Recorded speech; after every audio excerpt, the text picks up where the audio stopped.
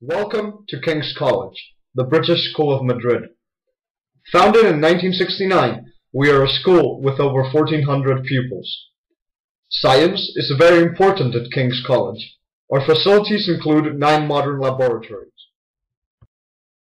Hi, I'm Alberto, a 6th form student at King's College Madrid.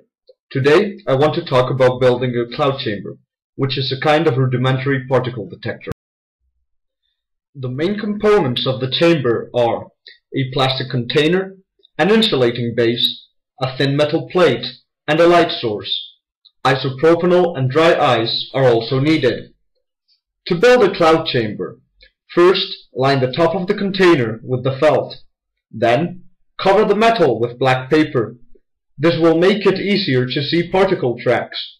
Once this is done, seal the bottom of the chamber with duct tape. Saturate the felt and inside of the chamber with isopropanol. The light should be placed to the side of the chamber as shown. The dry ice can now be placed under the chamber. Finally, try to find the best angle at which to illuminate the chamber. Isopropanol vapor is formed due to the difference in temperature between the top and the bottom of the chamber.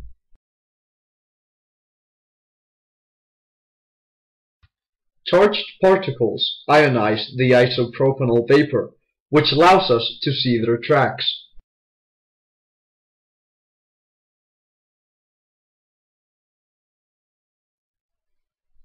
Beta particles, which are high-energy electrons, can also be observed in the chamber.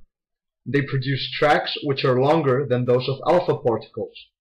This is because the electrons lose their energy more slowly than the alpha particles.